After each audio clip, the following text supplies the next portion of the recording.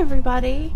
So I know, like you, I'm very excited about release of The Sims 4. The official release is in 2014, so it's coming up. I recently heard that actually EA had registered the domain name for The Sims 4, so that's super exciting, and I'll give a link to that in the description. I just wanted to talk about today some of the frequently asked questions about The Sims 4 and just kind of things I was curious about, and so I figured everyone else probably was curious about it as well. The first question is, what can you tell us about The Sims 4? And it says, The Sims 4 celebrates the heart and soul of the Sims themselves, giving players a deeper connection to the most expressive, surprising, and charming Sims ever in the single-player offline experience.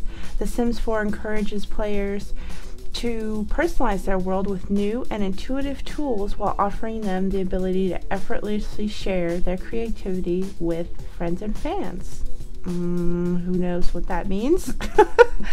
How do I stay up to date with the latest info on The Sims 4? It says head over to www.thesims.com/thesims4 and sign up for a newsletter. So I'll also have a link for that in the description. When will it be available? It will be available worldwide in 2014. What platforms will the game be available on? The Sims 4 will be available for PC and Mac. I know that The Sims 3, I have the console version for the PlayStation, and I think there's the Xbox version, so I'm assuming at some point it'll be available on consoles too, if that's how you prefer to play. What will The Sims 4 be rated? The Sims 4 is not yet rated.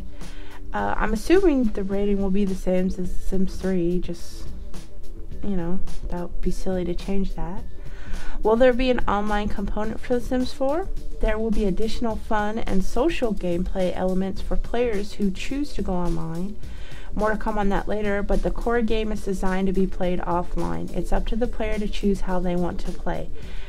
That's good and bad. Like, sometimes I wish there was this huge global neighborhood thing and I could have a house next to my friends and my friends could visit me and my Sims, and if I'm not signed on, then they wouldn't be able to come over to my house. But I kind of do like to play by myself because, I don't know, it just depends on how you're feeling that day, I guess.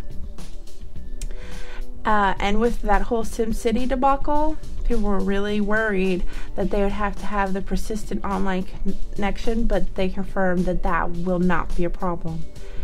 The next question. We noticed that the fans were among the first to receive this announcement.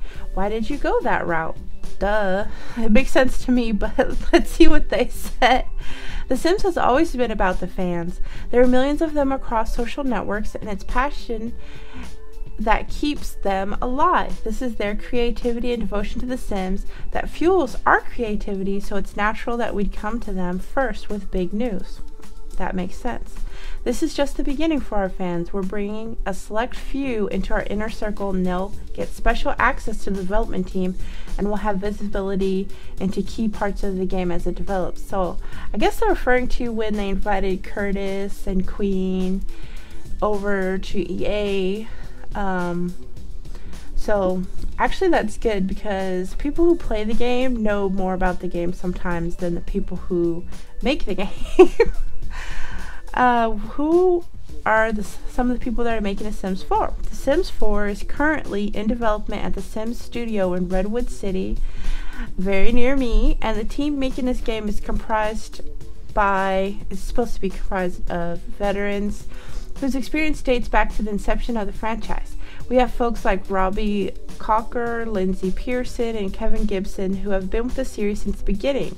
Others such as Ray Mazza and Samantha Maselli have been with the team since The Sims 2. We can't wait to introduce you to more of the team. I have no idea who any of those people are, and if I mispronounce your name, I apologize. What do the eyes in the image mean? They say that they are the eyes into the window of the soul. Let's just say the eyes are just a window into the future of The Sims 4. Stay tuned for more. I don't know. I just thought it was just a clever way to show stuff but not show stuff, so I think that's probably the real story. What are the minimum hardware requirements for The Sims 4? We are working to make the game accessible to as many players as possible.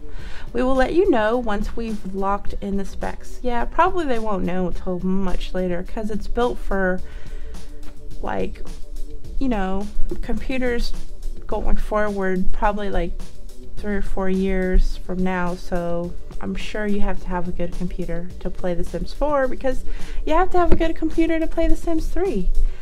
Are you still developing content for The Sims 3? Yes, we have a brand new world, Dragon Valley, coming out at the end of May. Awesome. We have The Sims 3 Island Paradise shipping on June 25th. We have future themed expansions arriving in fall 2013. Beyond that, we continue to create content for The Sims 3 store. That's good. But, I mean, it's probably just going to be a situation like, as long as people buy it and they make money, then they will make content.